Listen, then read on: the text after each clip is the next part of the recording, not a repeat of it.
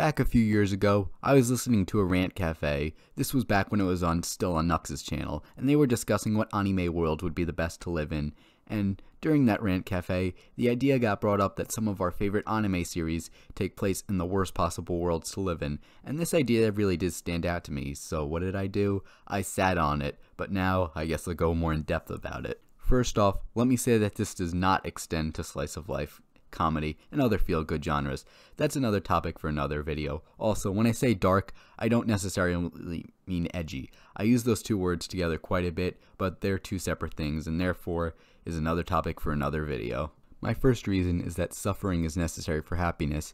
It's the simple idea that the more you suffer, the more happy you will be later.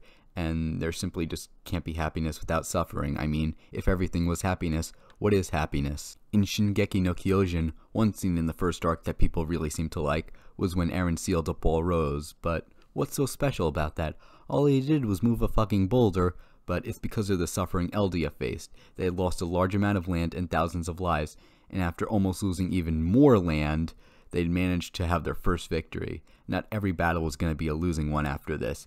They could start winning again. They can regain the land as well as avenge their fallen allies. With the occasional delay here and there, this victory set the path for future victories. However, had the soldiers not sacrificed themselves to protect Eren, this would have never happened. Let's give a better and more recent example in Shingeki no Kyojin. In the second part of Season 3, another important battle took place. This time, the casualty rate was much higher. They also lost their badass commander, but because of their suffering they endured, they were able to reclaim the land that they had lost. They even went further, and Eren was able to fulfill his childhood dream of seeing the ocean. Now, seeing the ocean might not be a big deal to any of you guys, but after all the suffering they endured, it kinda was. Another way to show that suffering is necessary for happiness is to just explain the rule of contrast. Now, let's say you have a blank white piece of paper.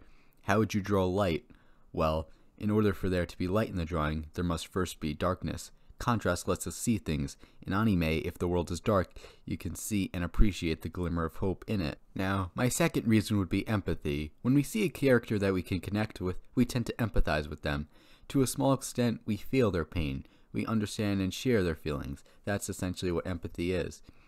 Some of the suffering they feel we appreciate, not in the good way, appreciate as in recognize the worth of. And once we can appreciate the suffering we feel, we can appreciate the happiness they feel as well. Keep in mind that this has to be a character that we can connect with. If it's some useless fodder character, then who really gives a shit? And that's all I really have to say about empathy. It's really that simple.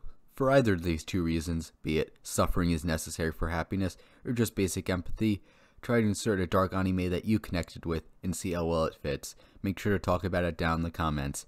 Anyways guys, this is Otaku King 69. Peace.